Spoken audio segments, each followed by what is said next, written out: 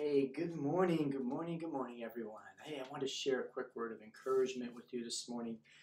My quiet time, I was reading this passage in Isaiah 60:15, and I think it's going to speak to some of you today where you are, and hope it encourages you.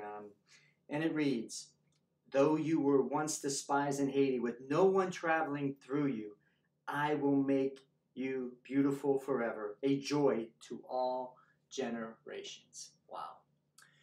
You know, in this passage, Isaiah is reflecting upon one of the darkest periods in all of Israel's history, a roughly 70-year exile in Babylon.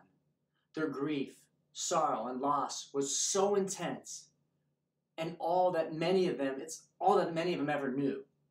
So much so that they likely began to think that their story and identity was defined by tragedy and loss. Yet in the face of this temptation, Isaiah speaks a new word, holding on to hope that there is a reality greater than their pain.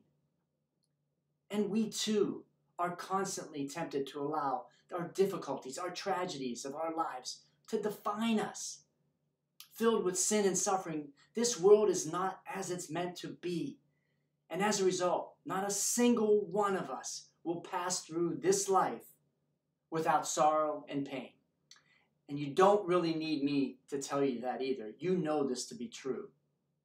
We all have stories where we have suffered deep wounds for a myriad of different reasons. And as a result, may have had seasons where we spend working through great pains in search of health and wholeness, and maybe that's where you are today. And yet, without denying or minimizing your pain or loss, to be a Christian, a follower of Christ, is to believe that redemption and restoration are greater words than loss and grief. Like Israel, you and I often feel neglected, forgotten, and hopeless. We feel like, as the scripture says, cities with no one traveling through, which is one of the worst things you could say about a city. We are wounded and beaten down, neglected and ignored. And yet, I love what Isaiah says in the face of this wound and tragedy. In verse 1, he says, "Arise, shine, for your light has come." You know, guys, as Christians, we must believe that if God can bring Jesus back from the dead, it means our hope isn't in vain.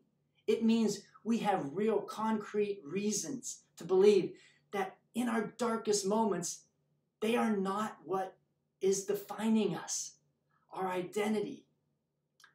And I love this, and I'm going to repeat it because I love it so much. There's no story that God can't redeem. Let me repeat that again. Like I said, there's no story that God can't redeem. This statement is so much more than an empty sentiment, maybe on a card. It's the heart of the Christian faith and the source of our hope for our future. Well, guys, just felt led strongly in my spirit to share that word with you. I hope it does encourage you, ministers to your heart. If it does, please share this video. Hope you have an awesome day. You know that I love you guys, and I'm praying for you.